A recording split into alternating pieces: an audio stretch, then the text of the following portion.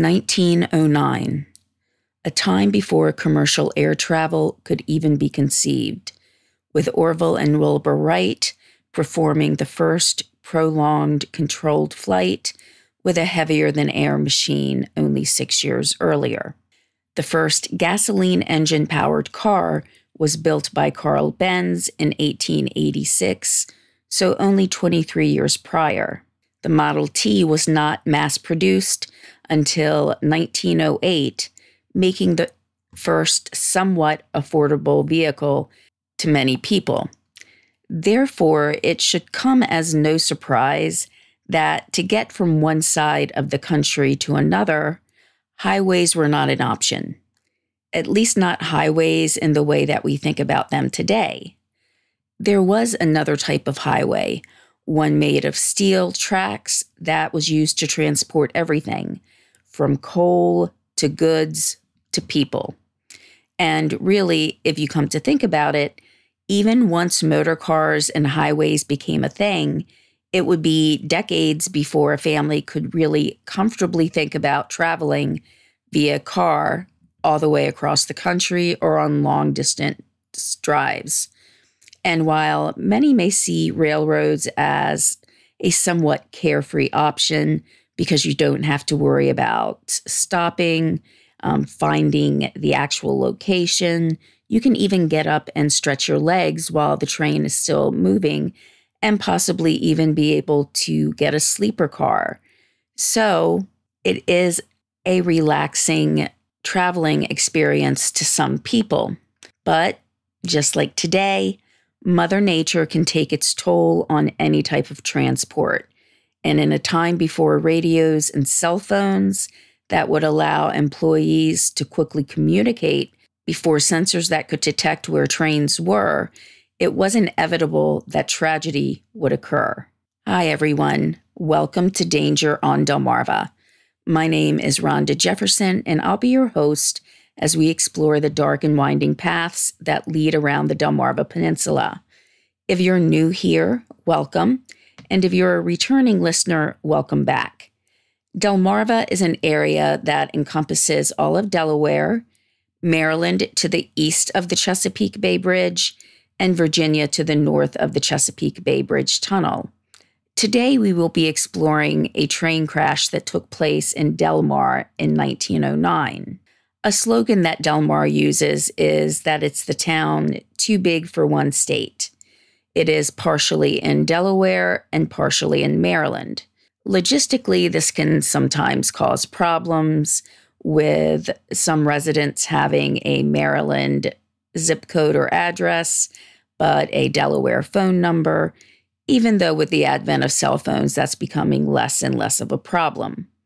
I've mentioned before that Delmarva feels like a whole community at times, and this can especially be seen in Delmar, as in times of need, even though there are different jurisdictions, people still come together. Before I get started today, let me just cover a few things I like to go over before each episode.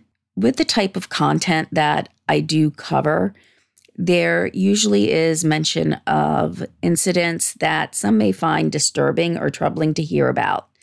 In today's case specifically, there will be discussions of injury, death, and in at least one spot, a somewhat graphic description of the remains that are of one of the victims of this crash. So I just want to make sure everybody is aware of that. Also, I do use different sources to obtain information about each episode.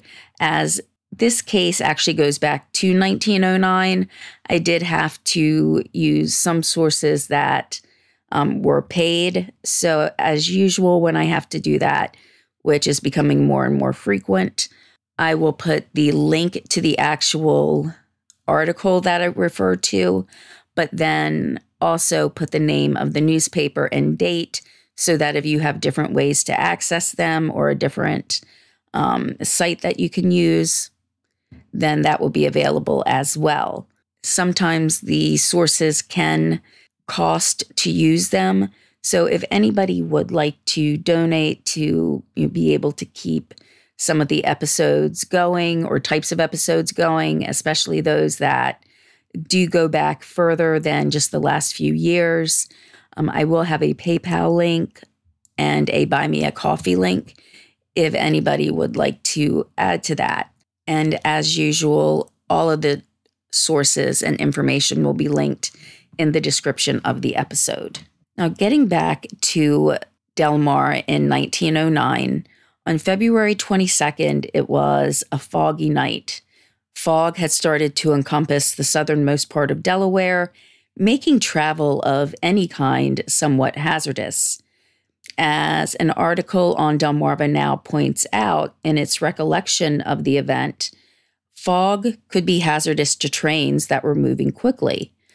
And let's face it, that was one of the biggest reasons for using a train, is that it would move more quickly. When traveling by other means, such as horse and carriage, which was still pretty prevalent at the time, it didn't have as much of an impact, as a person will be going much slower and would have more time to assess the situation, even if fog was inhibiting how far they could see. The world really was in a transitional time where there were trains being used for mass transportation. There were some people who could afford cars and were beginning to use them. There were streetcars in some cities that passengers used to get around. And, again, the horse and carriage as well. So there were so many different types of transportation being used. People really were kind of learning about them on the go. So ways that we use to get about every day would seem completely alien to the people who were living in that time period. Now, trains were especially important for entertainers. Many traveling troupes, whether they be circus or variety shows, traveled by rail. On this particular night, there was a troupe of vaudeville performers, and if you have heard of other train crashes that happened around this time, you probably won't be surprised to hear that there were many animals traveling on the train to accompany the entertaining troupes. On this particular train, there was a horse that could supposedly count, along with a myriad of other different skills. Reading about it made me think about Mr. Ed, the talking horse. And so with that reference, I'm probably dating myself a little, but in reading that, I almost wondered if this particular horse named Trixie was kind of a inspiration for the character of Mr. Ed. Now, understandably, the animals were not kept in among the sleeper cars or passenger quarters, but they were sent to the baggage car. So there was at least Trixie along with monkeys and dogs, and much to the chagrin of Trixie's trainer, he was also sent back there to spend the evening with the animals. There were also people traveling who were going to meet their loved ones. Sailors had been on a ship that had just traveled around the world, and they were going to meet their loved ones for the first time in over a year. On this particular night, then, more people than average had booked the train. In fact, the Norfolk-bound Steel Horse was actually split up into different sections. The train had left Philadelphia at around 11:20 p.m.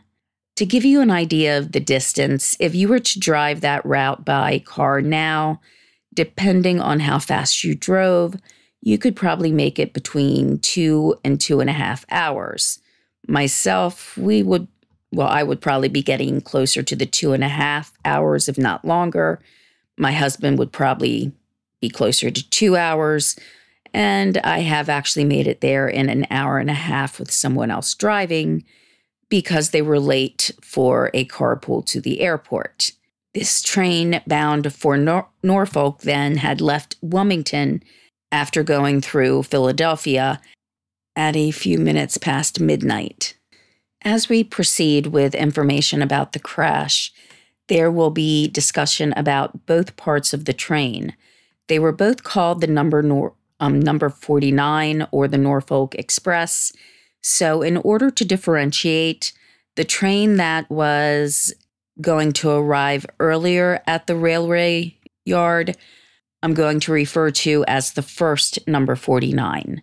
The train that was involved in the incident we're talking about today will be referred to as the accident train, as I just want to make it clear as to which train I'm talking about.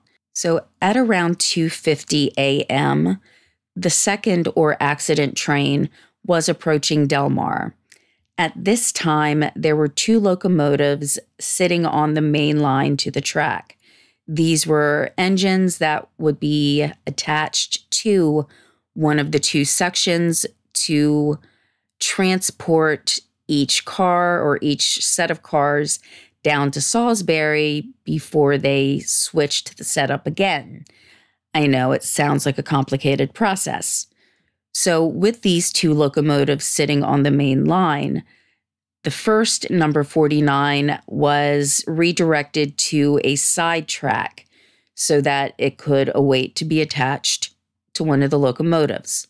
Initially, the workers of the rail yard were expecting the accident train to be about 15 minutes behind the first number 49. Eventually, that was to be found out to be closer to 12 to 13 minutes. Either way, though, those in charge at the station apparently didn't feel that it was too close or that they had to move with too much urgency, as those two trains were still sitting on the main track. And there really wasn't any special accommodation being made for the accident train that was incoming. With the fog thick and the night dark, the second train emerged, and a train can't stop on a dime. So with truly no warning of any significance, the engineer and fireman of the accident train jumped just before the collision took place.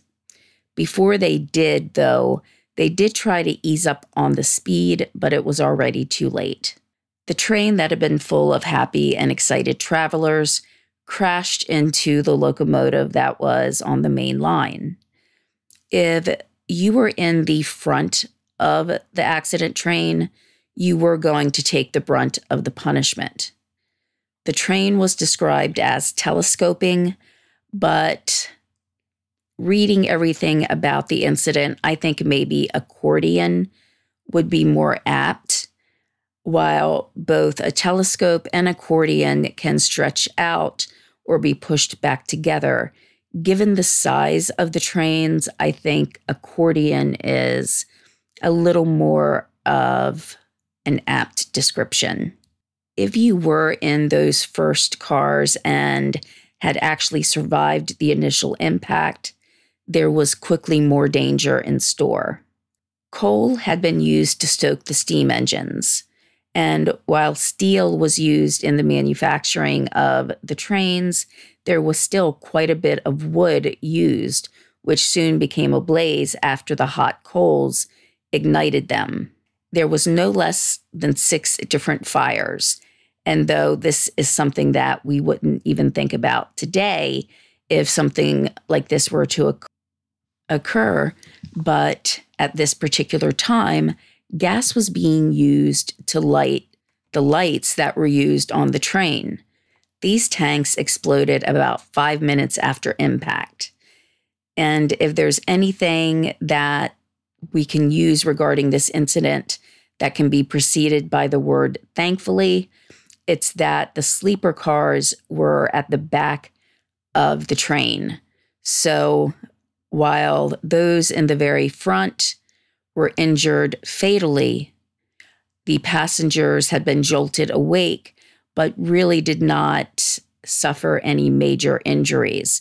Many of them were able to step out of the passenger cars to see what had been going on and why they stopped, along with, after realizing what was going on, at least trying to help their fellow human being, hearing the agonizing cries coming from the trains and the wreckage, But soon they knew that nothing could be done. Those cries turned to silence. A resident of Delmar, Charles Smith, who was working at the railroad at the time, heard the crash and grabbed an axe.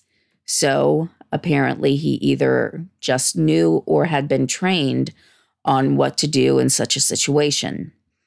He found a car that seemed to have at least one person inside, and he started smashing at the train car with the axe.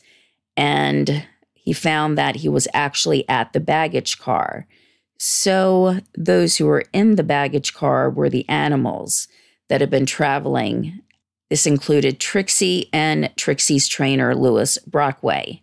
Trixie had actually fallen on her trainer, and Charles Smith had to use everything he had in him to try to free Louis from being trapped by this massive animal. He was somehow able to pull Brockway out before the gas tanks exploded. Other railroad workers rushed to the scene, hearing the same gut-wrenching cries of the men trapped in the trains. Because the collision happened in the early morning hours, not too many people were awake in the town, except those who were working at the rail yard.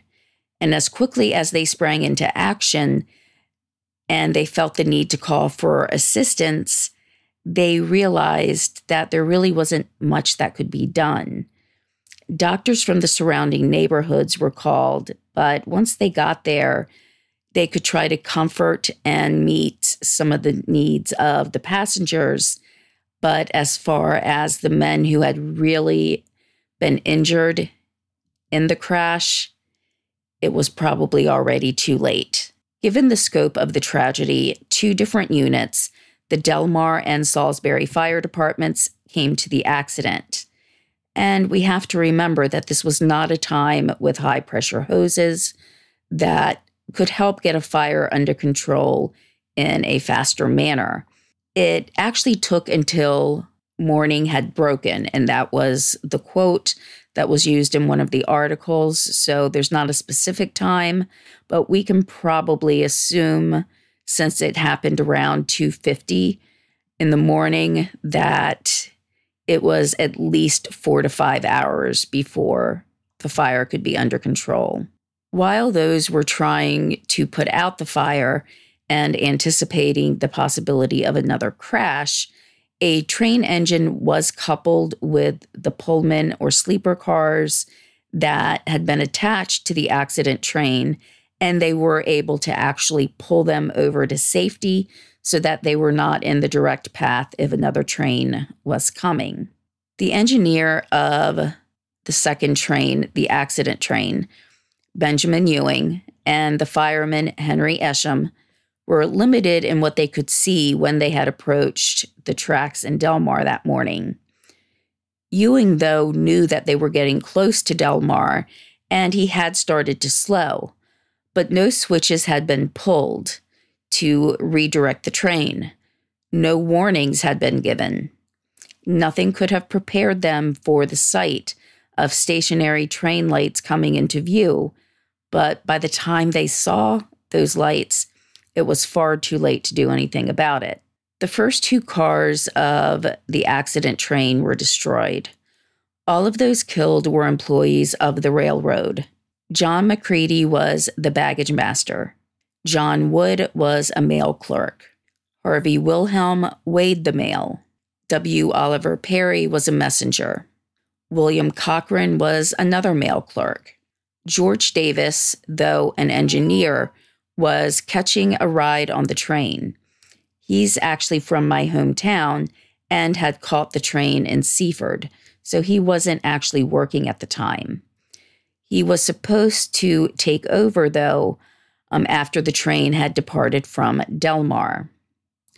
And there was another clerk named R.M. Davis that was also killed.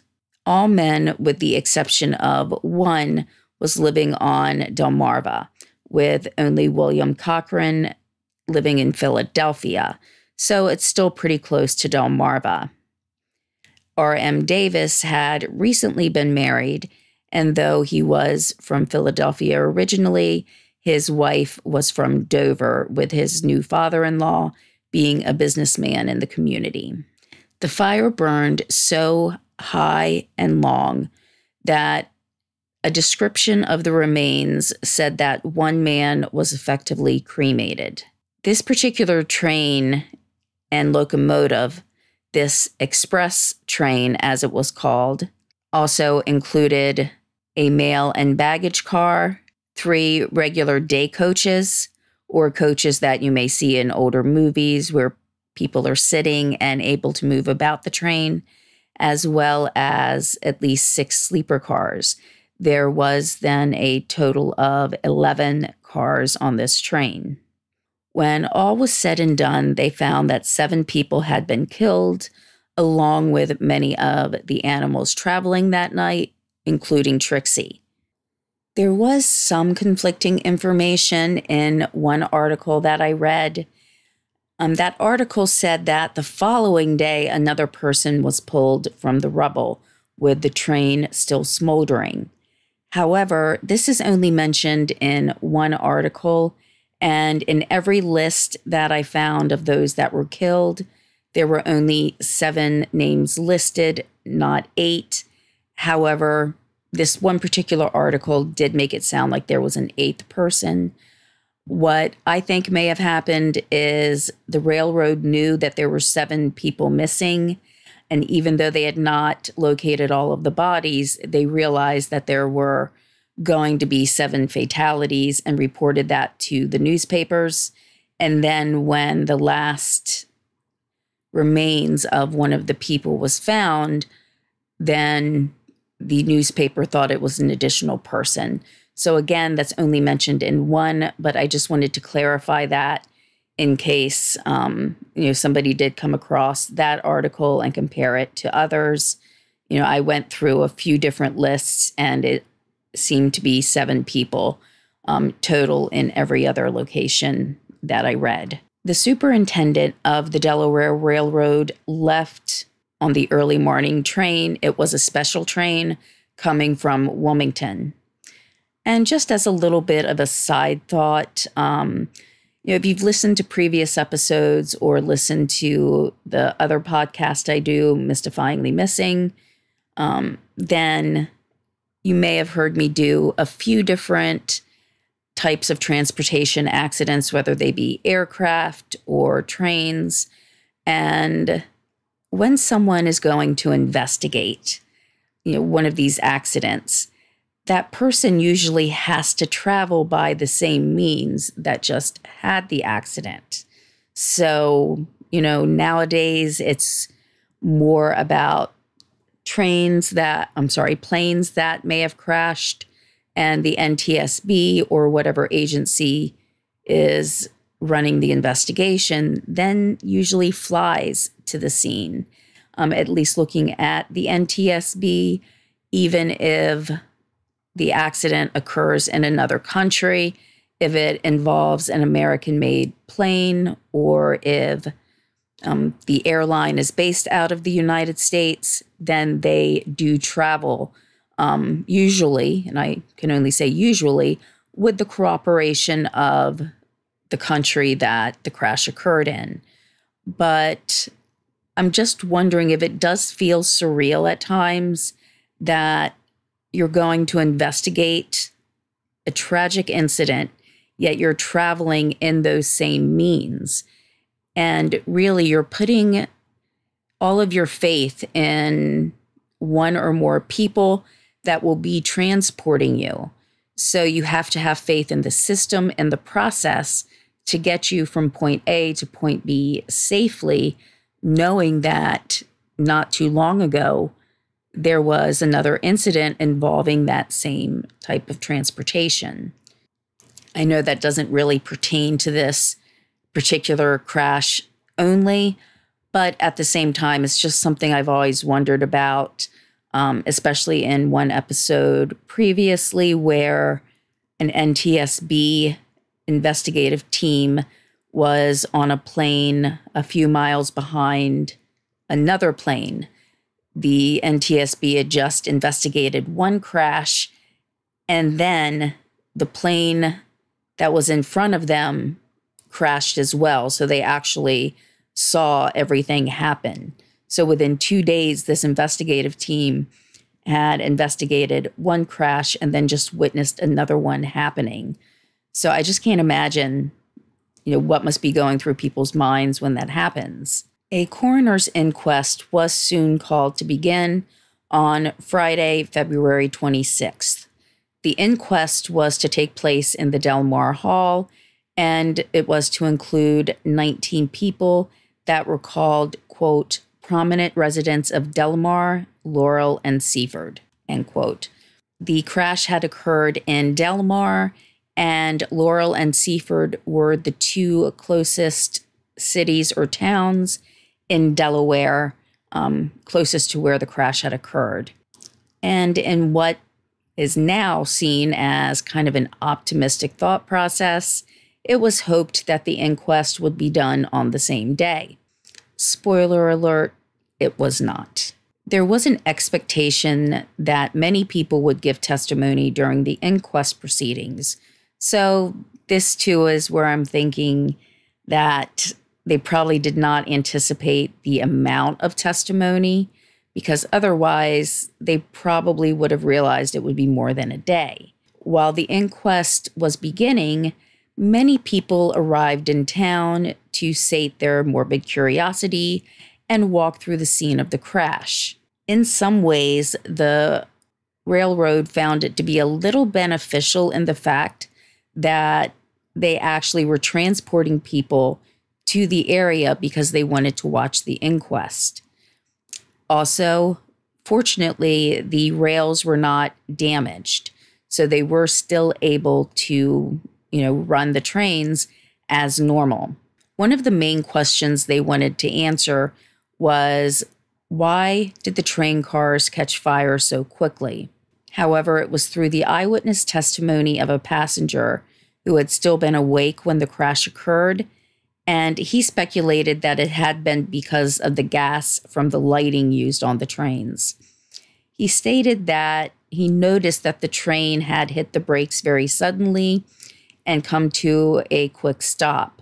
So he realized that something must have happened. He then got off of the train as it had come to a complete stop, and shortly after he exited, he saw that the train cars had caught on fire. The first day of the inquest lasted 7 hours, and the jury was not able to come up with an adequate answer to all of their questions at that time. Besides the issue of how the fire started so quickly, they also wanted to find out where the different yard workers were, what their roles were in regards to approaching trains, and the inquest had already brought forward there were a number of inconsistencies with different testimonies. It was speculated that some of the conflicting information was because some of the witnesses either did not understand the roles of the workers in the rail yard or didn't understand the questions that were being asked. While reading some of the comments about the inquest, there was one line in an article that, to me, seemed condescending and snide.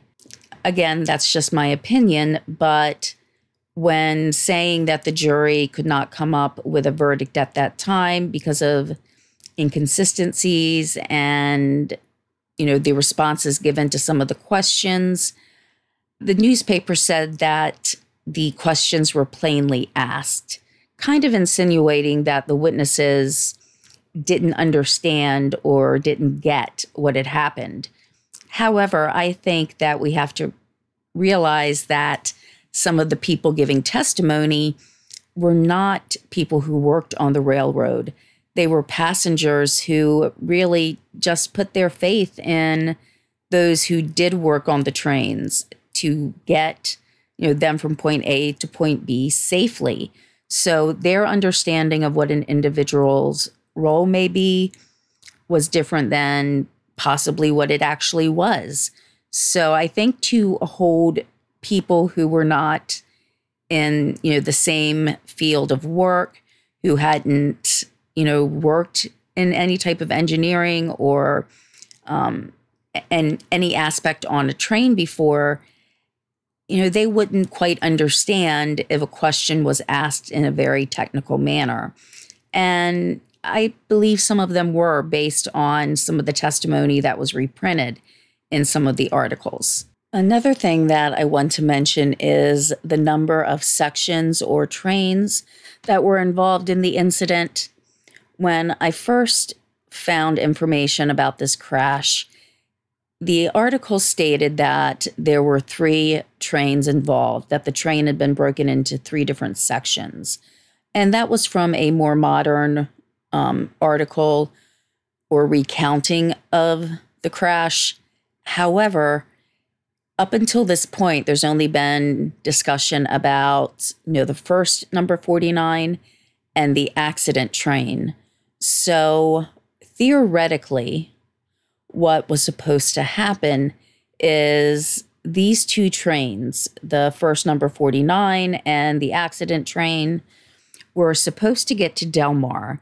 And one of the locomotives or engines on the main line was supposed to be attached to the first number 49, and then the second locomotive to the second number 49 or the accident train. From that point, they would go to Salisbury over about 6 miles of track and be joined together as one. And some of the other cars may have been repositioned or attached to a different engine. So there were some inconsistencies in exactly how that was supposed to work. So at this point, I'm kind of wondering why it was taking so many steps to actually get these trains to where they needed to go. Why did they need to change the locomotives?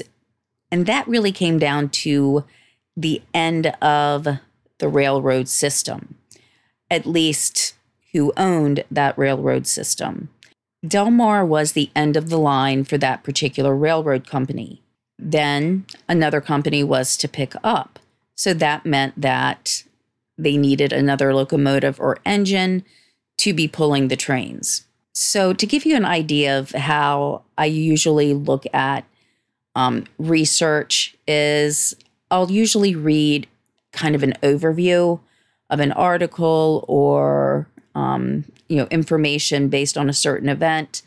I'll then go through archive sources, and once I found a lot of information on the incident, I will then kind of arrange it in chronological order of when the contemporary articles or the articles that were made at the time came out. That way I'm kind of following it in the same order that the public would have been reading about it. So just looking at it in this point in time before there's any questions asked at the inquest or any reports of that, the articles now are just kind of describing what was supposed to happen. So maybe it's because I'm looking at it from a 2023 perspective, but I was kind of wondering, why was it only the engine that needed to be changed? Was it because the certain workers could only work on certain engines? Otherwise, why didn't all the passengers have to leave? Because theoretically, those passenger cars would have been owned by a different railroad. So wouldn't they have had to get off the train and go on to another? And if not, then why couldn't there be some type of leasing system or royalty system in a way where just no locomotives, no engines needed to be changed? Just the other railroad may have needed to pay a certain fee per mile to, ride on those particular tracks. It just seems like a lot easier than to try to keep uncoupling and coupling trains, making sure everything is connected properly. You have to make sure that the air brakes are all connected properly as well. There's just a lot of steps, and with each step, there's an increased risk of something happening. And as we see here, there were quite a few steps in the whole process. And that led to disaster, which we'll see a little bit more about in a few moments.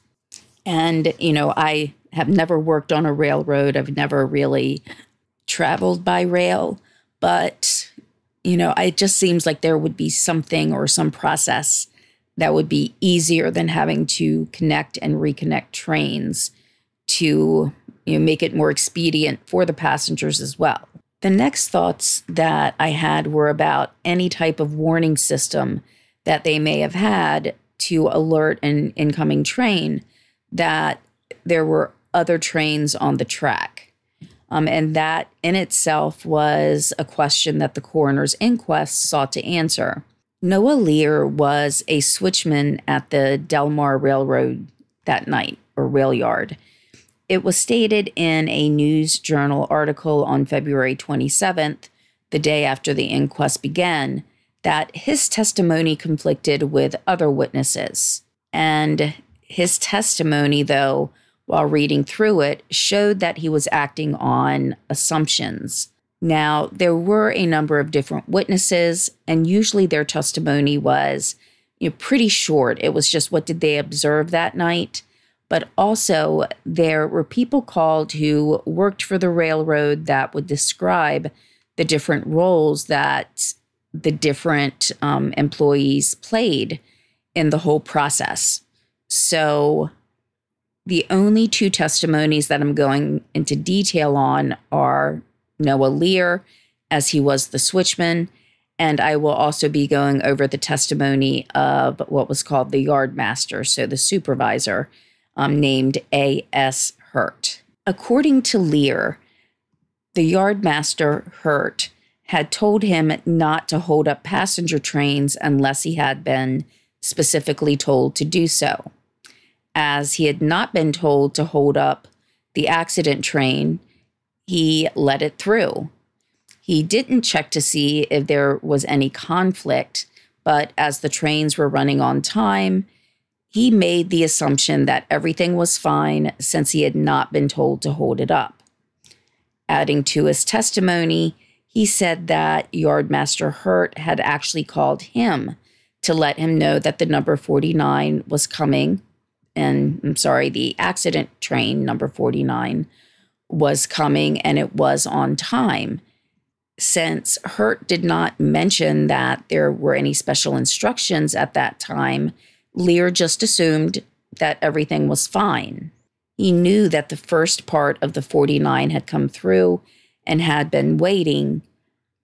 But again, throughout his testimony, he reiterated he had not been told specifically to hold up the accident train.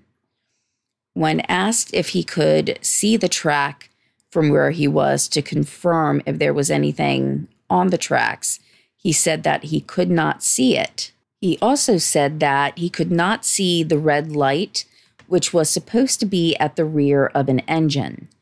And so I'm just going to cut through a lot of the math that was involved in describing where he was.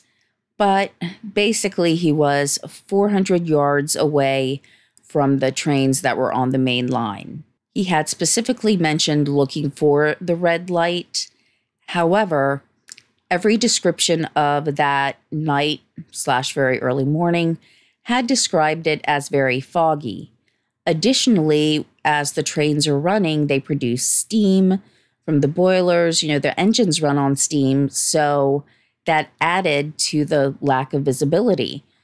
So it is possible that the lights were on, but just looking at it from that distance, it wasn't able to be seen through everything else that was going on. Also, he was asked how long had he worked that day, and he had worked about 12 hours. Today, we know more about fatigue and also something called circadian rhythms, and this is really like your body's biological clock, and it has been found that people's circadian rhythms really are set to be asleep at 2 or 3 in the morning. So that can also play a factor in fatigue, and I have seen that mentioned in a number of different types of accidents. So again, looking at it from the 2023 standpoint, I do have to wonder if any of those factors played a role in the accident as well. We're next going to go to Yardmaster Hurt's testimony. He did testify that he had been told about the multiple sections of the number 49 and that he was supposed to make up an extra train containing 10 cars plus the engine. So this is, probably where that whole beginning of a third car or third train, comes into play. So he had that added on to the fact that he needed to change the engines of the two trains that were already established. In one piece of testimony that contradicted what most witnesses had already testified to, Hurt said that the side rail or, the part of the tracks where another train is redirected, if, say, they're waiting on something, he said that that was only supposed to be used for storage, that a double track or double line had been constructed to allow two trains to be on the track. However, every other piece of testimony was saying that no, the first number 49 was kind of on the side track or the side rail. Then, in direct and obvious contradiction of what Lear had been stating in his testimony, he said that the train should not have been let through unless Lear had specifically been told it could go through. So we have Lear who's saying that he was told to let passenger trains go unless specifically told not to. Then you have Hurt saying that Lear should not have let any passenger trains go through unless he had specifically been told to let them go through. So these testimonies are in direct opposition of each other. In a statement that I did find enlightening in terms of kind of the attitude of A.S. Hertz, he was asked about whether or not Lear knew about the multiple trains or multiple cars. And Hertz's response was that Lear didn't need to know. So to me, that kind of reflects his opinion of either Lear individually or possibly the role that he played in the rail yard.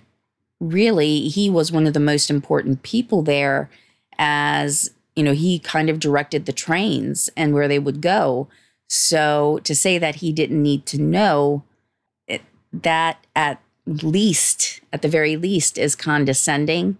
At the most, it just shows total disregard for what people needed to know in order to do their job safely. Furthermore, in testimony where the jury was trying to look at the speed of the train coming in, Hurt was asked if he knew who he would report violations to. So let's just say he had seen a train coming through and it was obviously going too fast. It was supposed to go at the most 6 miles per hour through the yard. So if there had been anybody that violated that, Hurt did not know who to report that to.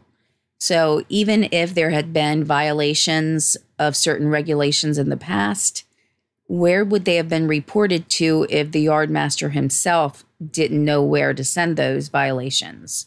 Much of the previous testimony had been involving the first number 49 and the accident train. So now the jury went back to the trains or engines that were sitting on the main line. And their next question was about how those particular engines were protected. And Hurt said basically the firemen that were aboard those engines were supposed to be the flagmen for those engines as they waited on the track. So this means that the firemen would then need to get out, keep an eye out for oncoming trains, and then flag those trains down if there were any, conflicts or issues. There were just so many things wrong with this process that I don't even know where to begin. But there was really no systematic set of rules for these flagmen to follow. First, there was no minimum or maximum distance that they needed to be. So you could have a flagman who thought that there was not supposed to be a train coming for hours and may not have been paying close attention. He wasn't, far away from the train or his engine. He wasn't far enough away to be able to flag down an approaching train and give that train enough time to stop. So with these lack of regulations, theoretically, the flagman could be, only 400 yards in front of his engine, and there's no way that most incoming trains would be able to stop. But without this regulation, the fireman / flagman may not have realized how important it was to give the trains, more than adequate time to stop. Also, without these regulations in place about minimum or maximum distances, the incoming trains would not have known approximately when to start looking before they approached the rail. Would they need to start looking, let's just say 1,200 feet before the train or hitting the rail yard? Would they need to start looking 3 or 4 miles ahead?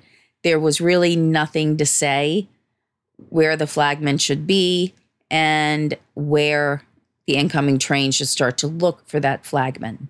On this night, too, we have to remember that it was foggy, so a flagman may not have actually seen another train approaching and vice versa. So there were other factors just besides the very unsystematic or unregulated way that these flagmen were supposed to maintain the protection of the engines.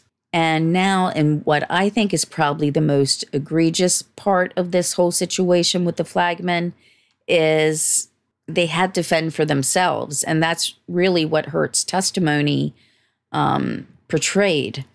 So the question posed to him was, when the flagmen were out there waiting for incoming trains, were they told about any information of what trains should have been approaching? And Hurt replied, no, that they had to depend upon themselves or somebody else for the information. So they didn't get a report at the beginning of the day saying, these are the trains that are running. They didn't get updates if a train was running behind or was running ahead of schedule. So they had to actively take a role in hunting down this information. So it's not even something that they would be able to wait at the engine and be able to figure out. They couldn't just bring out a cell phone and call into the office and ask what trains were scheduled to be coming. They would have to go by foot, which means, if they enter the office, they're leaving that train unaccompanied, which just leads to the possibility of someone or another train hitting that particular engine. So there was just absolutely no rhyme or reason about how things were done when it came to flagmen. Hurt was approaching the end of his testimony, and to hit upon the last few important points of his testimony, he was asked about what different lights meant, and he said that if approaching trains saw a red light, they must stop. If it's a green light, they have to pretty much be on the lookout for a train that is ahead of them. And if it's a white light, then the track is clear. He also kept reiterating that he had not given Lear the orders to not stop a passenger train. He said that it would have been foolish of him to do so, because if he said that all freights had to be stopped, meaning all freight trains, yet he was just going to allow passenger trains to pass without stopping, then it ran the risk of a passenger train hitting a freight train that was already stopped on the tracks. So that did make a lot of sense. About this particular evening, he said that he didn't know that the train was on time, and he was positive that Lear would hold the passenger train up. He said he was positive about that. And in testimony that somewhat contradicted himself, he said that if he had any type of doubt that there could possibly be danger, he would have called over to Lear and let him know. However, when he was asked if he had ever called Lear in the past, Hurt said no, that Lear had always called him. Now, this contradicted Lear because Lear said that Hurt had called him, yet Hurt was saying he never called Lear before. Additionally, because he said if there was doubt, he would have called Lear, but then again in the next sentence said he had never called him in the past. It was Lear that had called him. There's just really a lot of confusion with the consistency or inconsistency of the testimony that was being given. On March 15th, the jury reconvened for the last time, and there were some other articles just kind of sprinkled throughout the newspapers between the original inquest date and here. And you can tell by the dates, it took more than 2 weeks for the jury to come up with a verdict. The jury had also met the evening before for about 3 to 3.5 hours on March 14th. However, that was a secret session, so information that was discussed was not mentioned in any type of article. Ultimately, they found that no one individual was at fault, and I completely agree with that. It was more of a systemic issue. Earlier, when I shared my thoughts about how complicated the whole process seemed, again, it was at a time where I had not gotten yet to the verdict, but just looking at everything that was happening, there just seemed to be almost chaos at the time. The verdict itself stated, quote, "Said wreck, in our opinion, according to the evidence, was caused by the unsystematic manner in which the said yard is conducted by the Delaware Division of the Philadelphia, Baltimore, and Washington Railroad Company," end quote. So we may never really know if Noah Lear was just following orders and allowing passenger trains to pass without stopping. We don't know if Hurt in his testimony that contradicted this, if he felt like he was really telling the truth, if that's what occurred. We have to consider that there may have been miscommunication between the two, and each one was acting on the assumption that they were doing the right thing.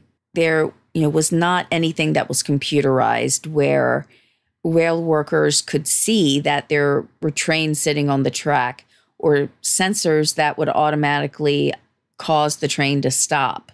There were only 2 men who were in that yard who really know what happened, but will still never be able to answer the why specifically.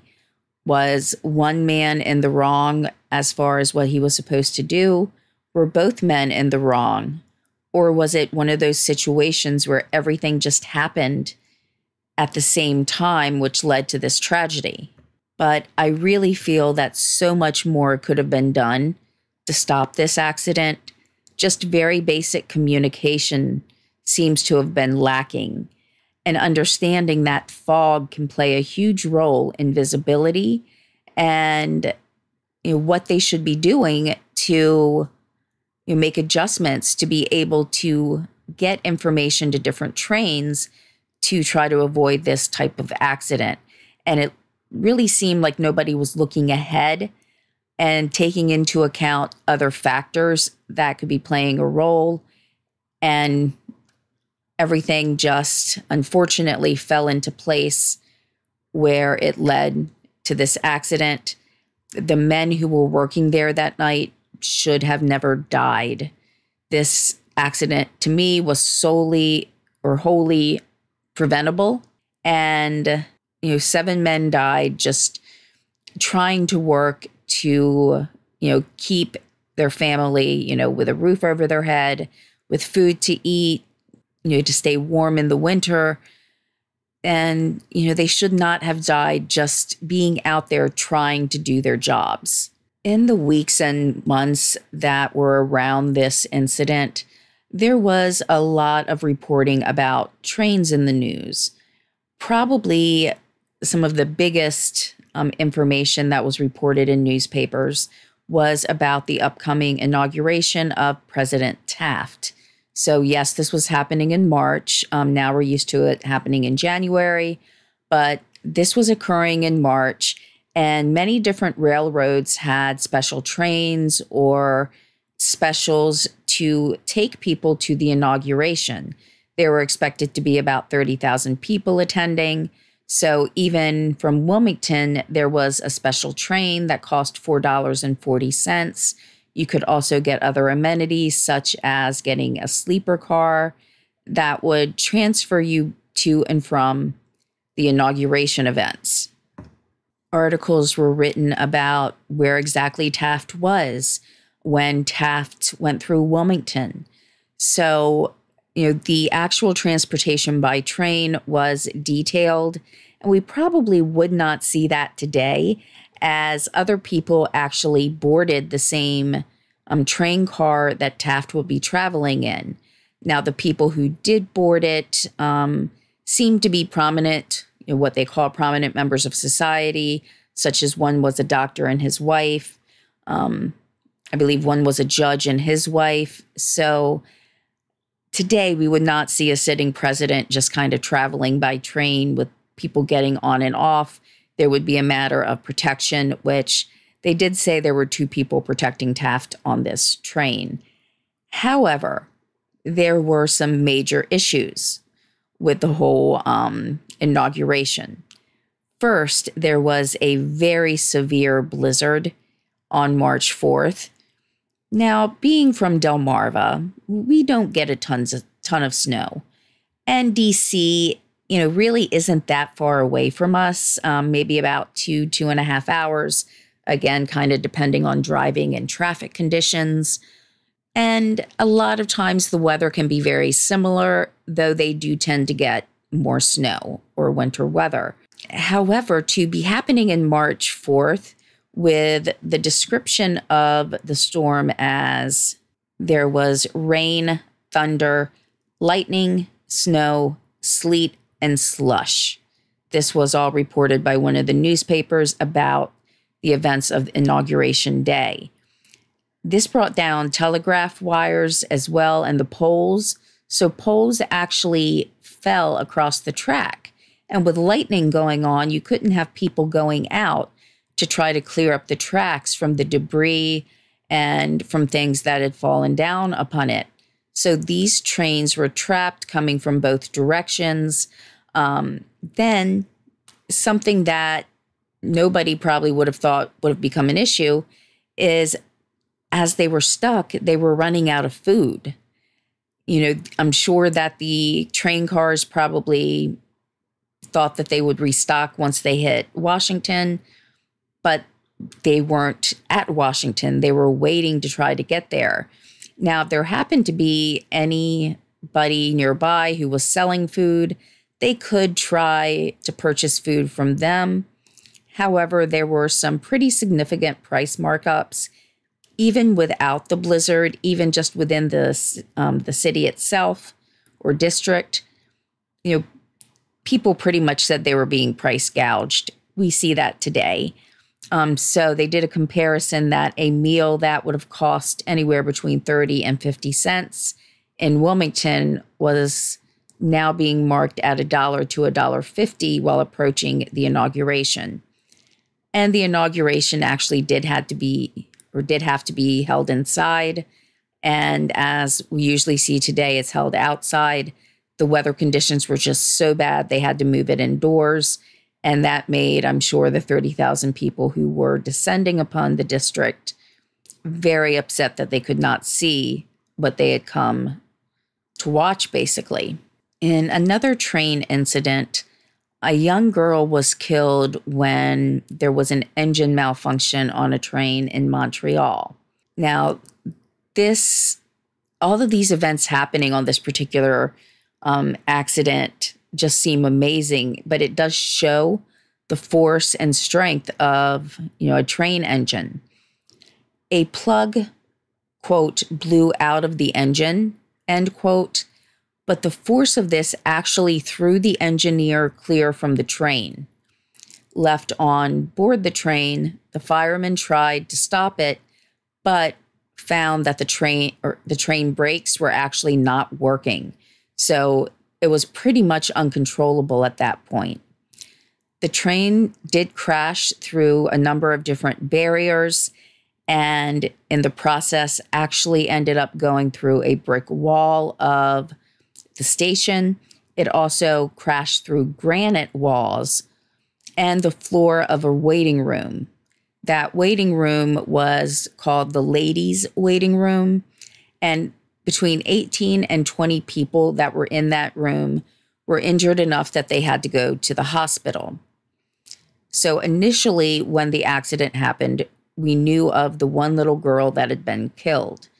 However, subsequently, after this event, those that were hospitalized did not all make it through, though. The engineer did later die of his injuries, along with another woman and another child. So that put the total at 4 dead, 2 adults, and 2 children. There was also an accident in England on February 4th in 1909, and that killed 2 people and injured a third. So while looking at these accidents, one might be inclined to think about how dangerous it was to travel by rail. And while, yes, it does seem that way in just these particular articles, going out throughout about a month to month and a half time period.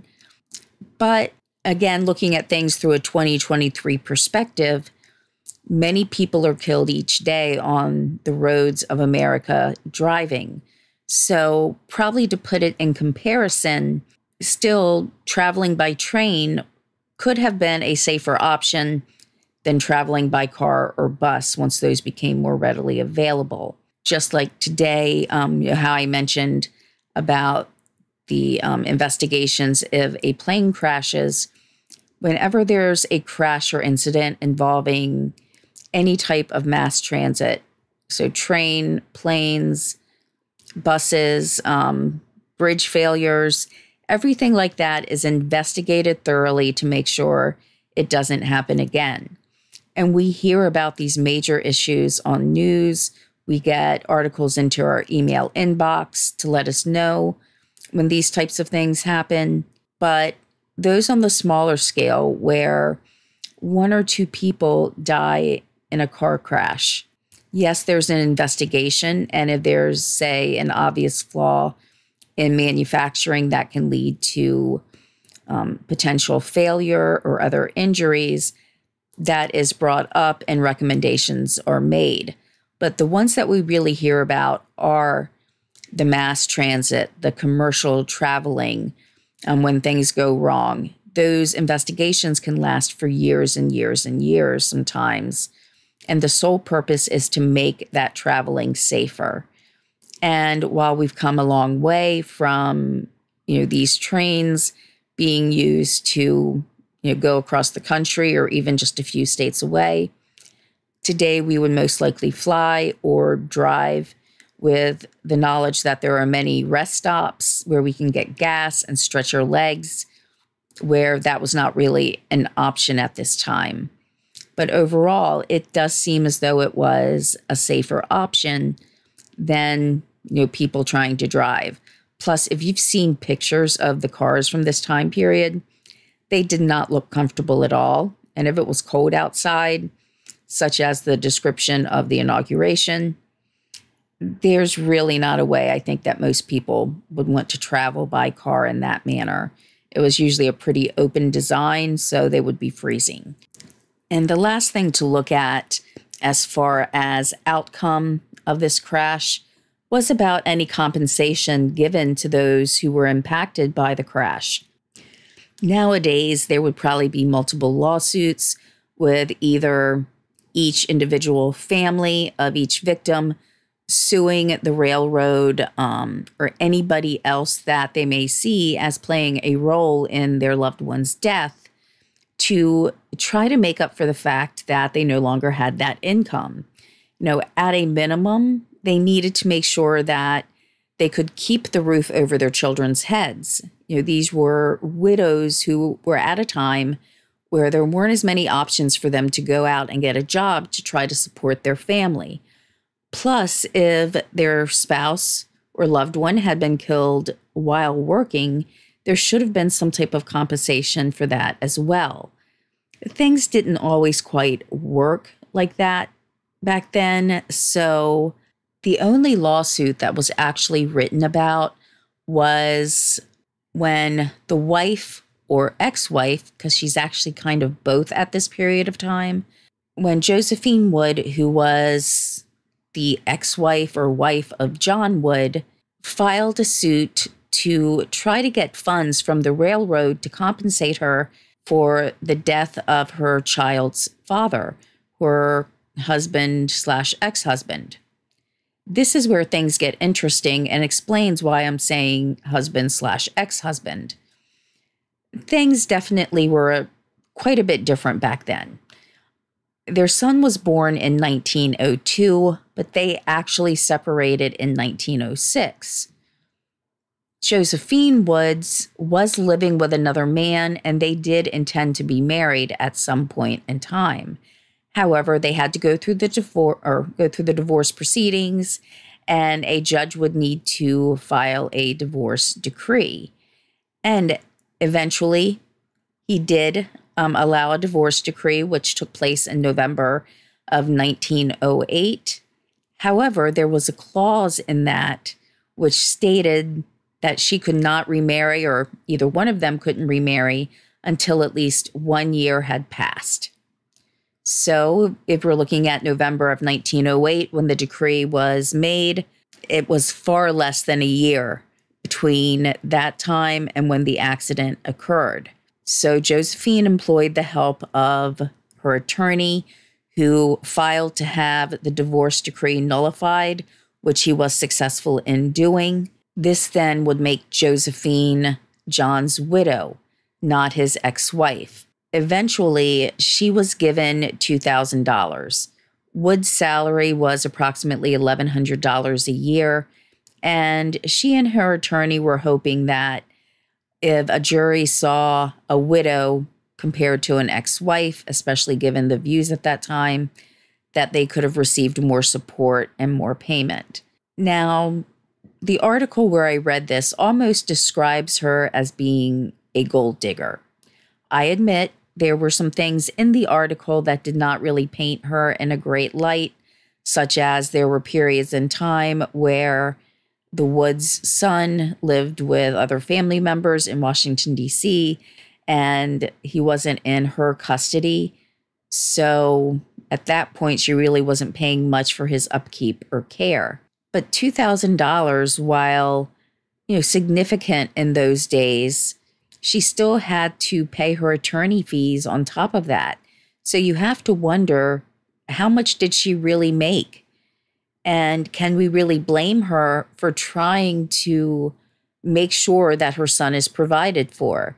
This was not a time of social support systems such as food assistance or heating assistance.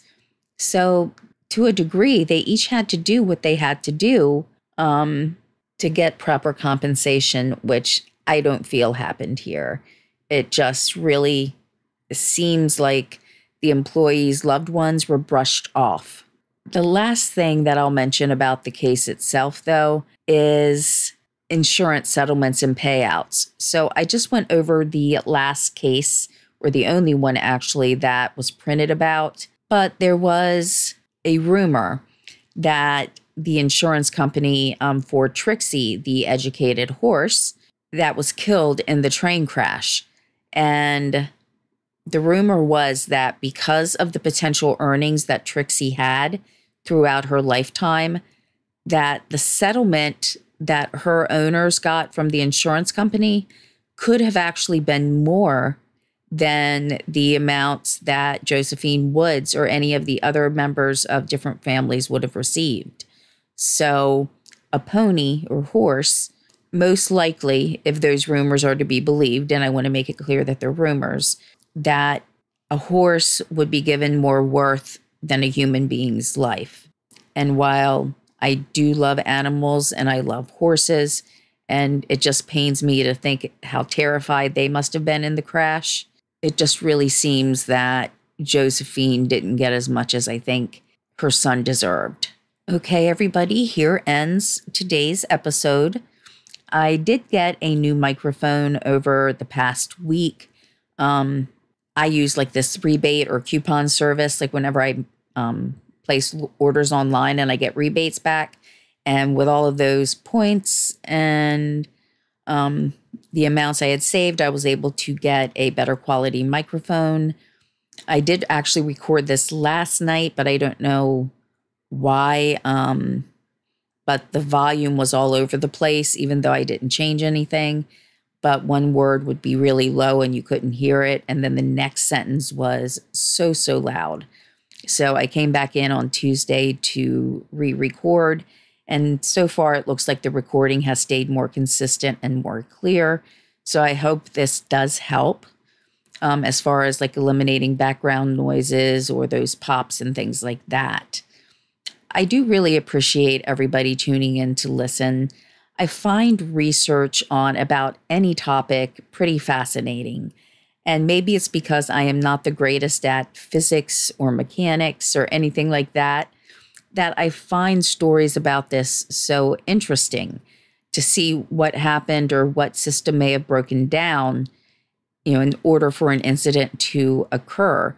And in this case, it just kind of seems like they lucked out in a lot of sense, that probably similar events had happened in the past, but they were just lucky enough that, when a second train approached, those locomotives had already moved, whether by design or just by chance. So it was, like I said, pretty interesting to get to read through the different articles. And I really come up and see a lot of interesting things and look at how reporting was done back in 1909.